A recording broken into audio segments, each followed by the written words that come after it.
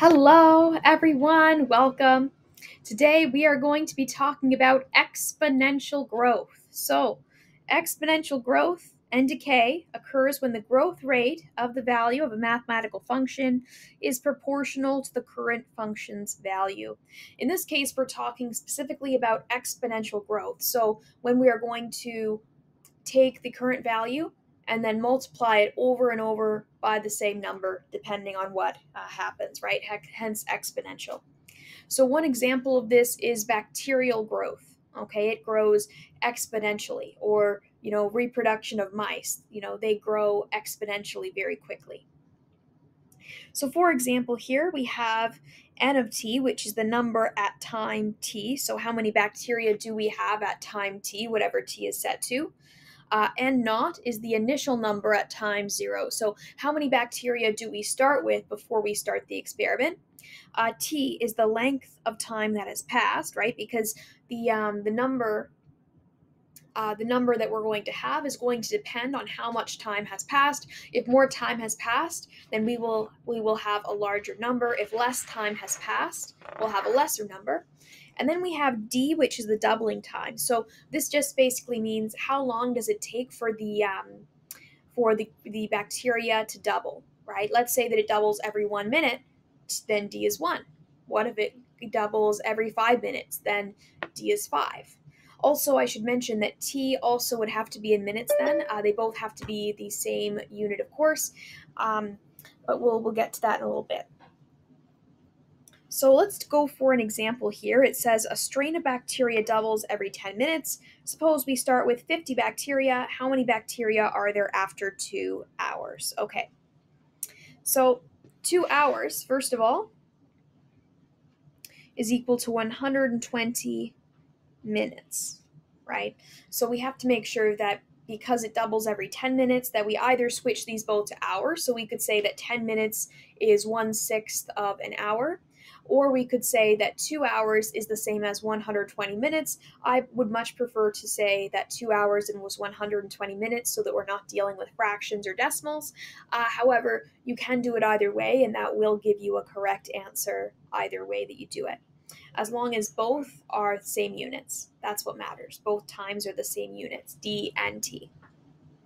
Okay, so let's answer this one. We want to know how many bacteria are there after 120 minutes. So what we're looking for is N of T, or in this case, N of 120, right? Because N of T is going to be different things when we change T.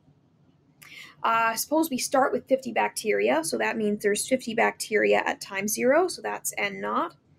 The length of time that has passed, 120, of course, we already talked about that.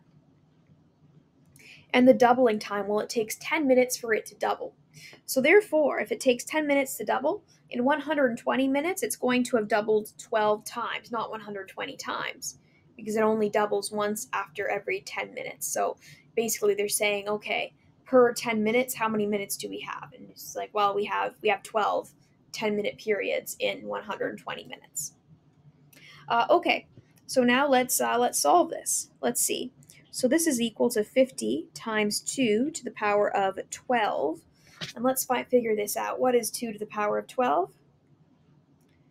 2 to the power of 12 is 4,096. Okay, so that's 50 times 4,096 times 50 is 204,800. So therefore, there are 204,800 bacteria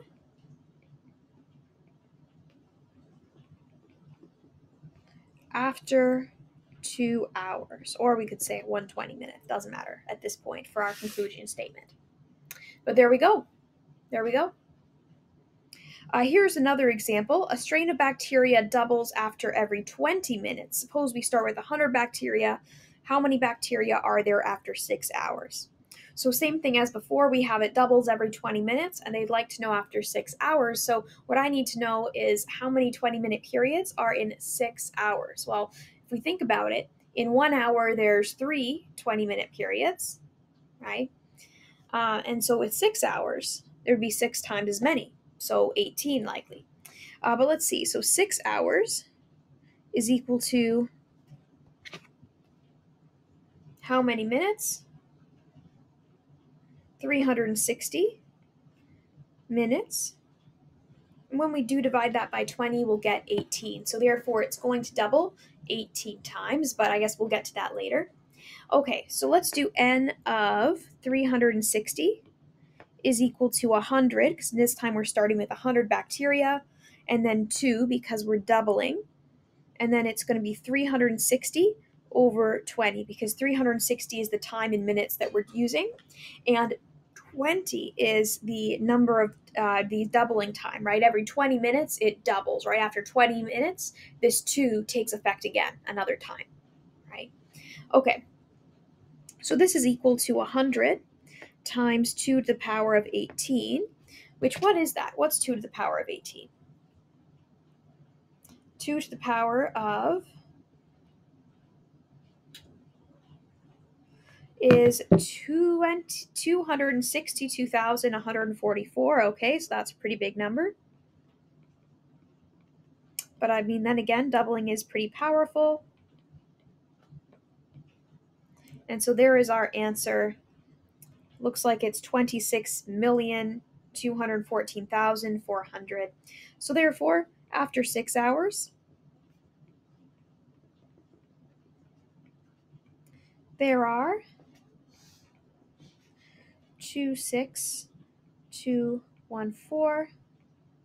400 bacteria. Awesome. Okay. All right, well, let's move on to a new type of problem, which is the financial problem.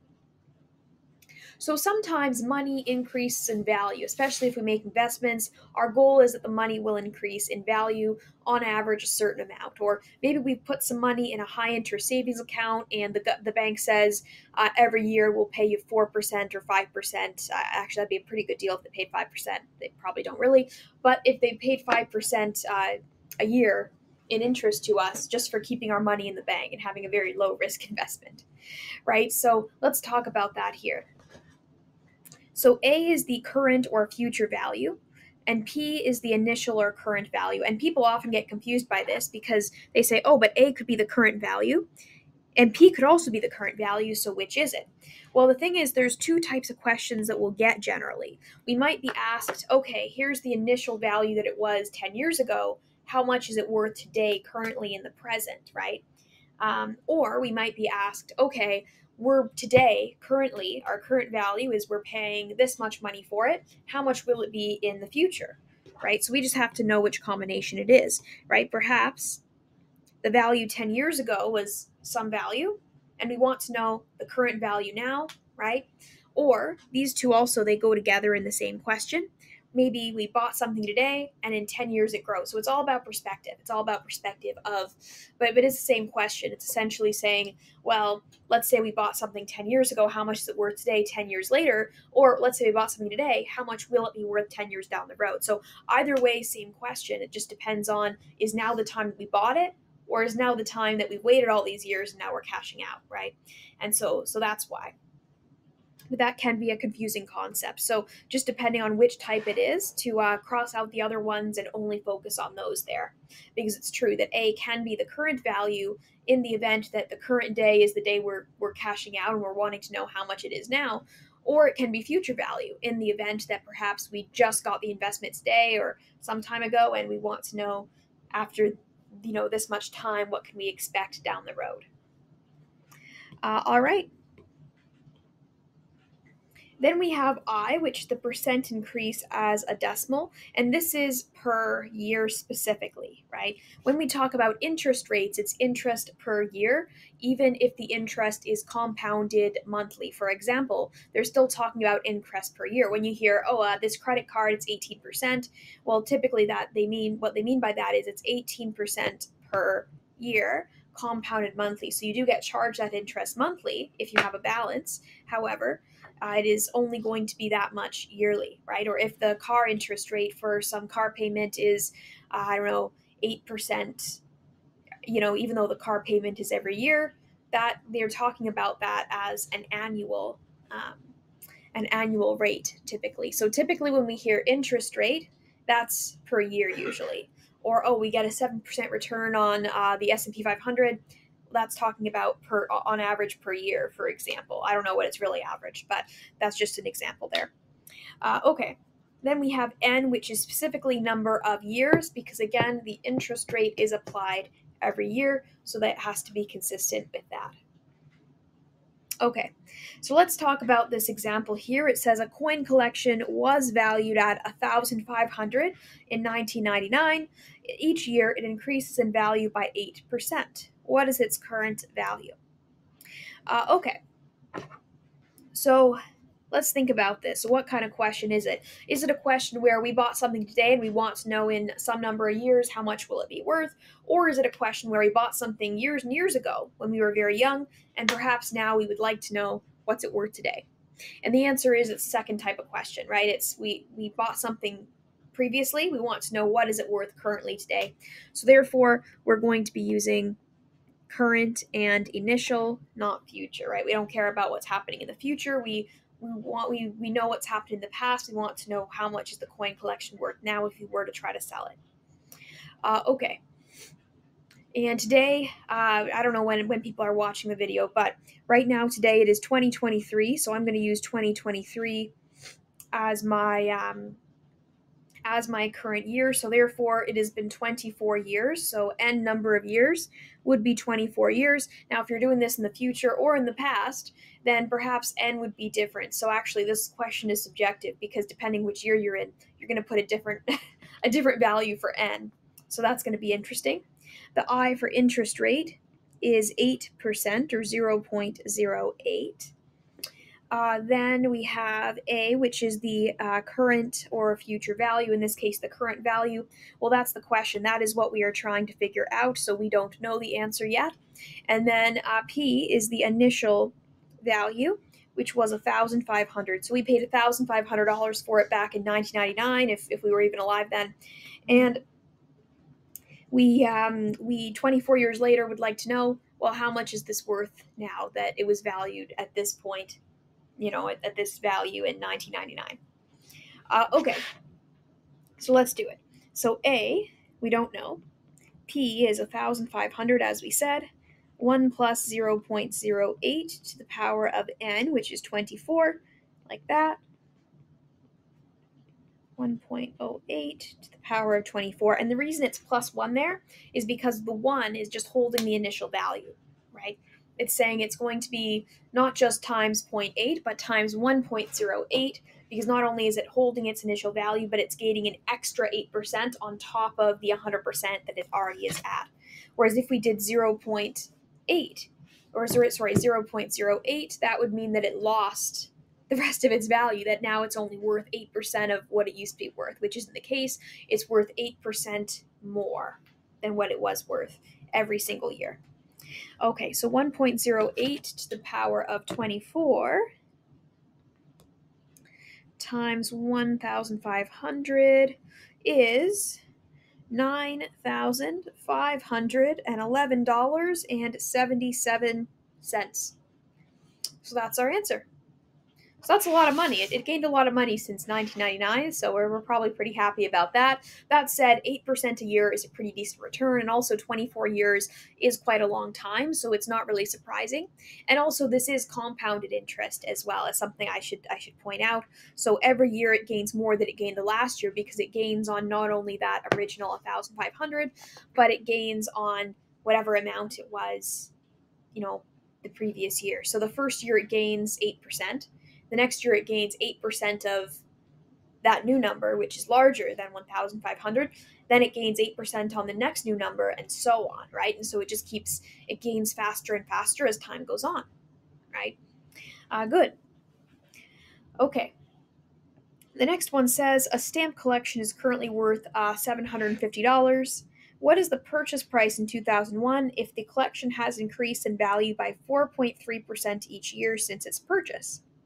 Okay, so again, I'm going to assume that it is 2023 because it is 2023. So therefore, the number of years would be 22 years since 2001.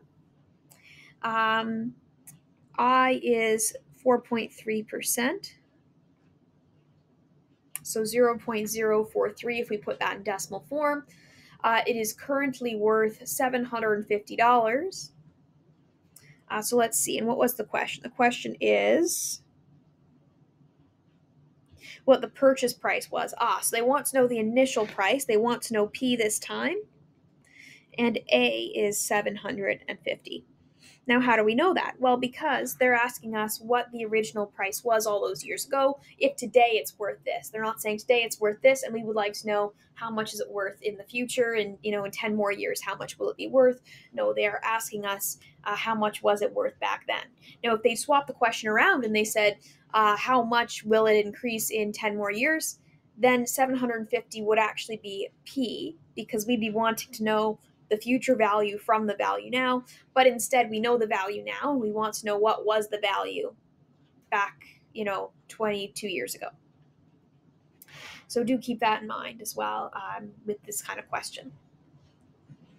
Okay, and keep in mind too, so if it's only worth 750 now, it's valued at much less than the coin collection from earlier, and we're expecting it to be worth even less in 2001 because it has gained 4.3% each year since it was purchased 22 years ago. So we're expecting that this stamp collection is not going to be worth very much in 2001. Okay, so let's see what our answer is. A, which is 750, equals P, power of 22. There we go.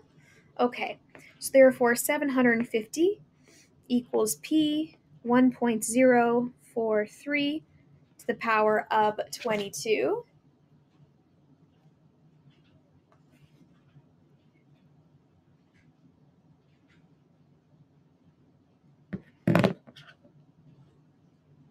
So therefore we have 2.525P equals 750. So 750 divided by 2.525. So P is equal to $297.03. So we might say, oh, but that's not very much. Well, that's true. That's a lot less than the 750. But again, 22 years, it's a very long time. And the interest isn't as high on this one either, right? Although if the interest was higher, it'd be even lesser, the original value, because it would have gained more value from that original. But yes, it's less than half of what it is worth today because of all those years of compounding the interest. So therefore, actually I didn't write a conclusion statement for over here, but perhaps I should have. I wrote conclusion statements here. Let's write a conclusion here, which is that the value in 2001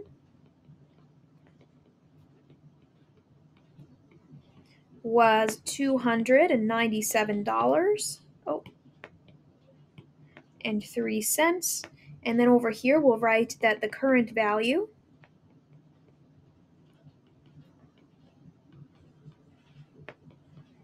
is 9511.77. Awesome. All right, well, that is everything for exponential growth for right now. Next time we will talk about exponential decay, which is very similar, but has a slight difference to it. But good work today, and I will see everybody next time. Bye for now.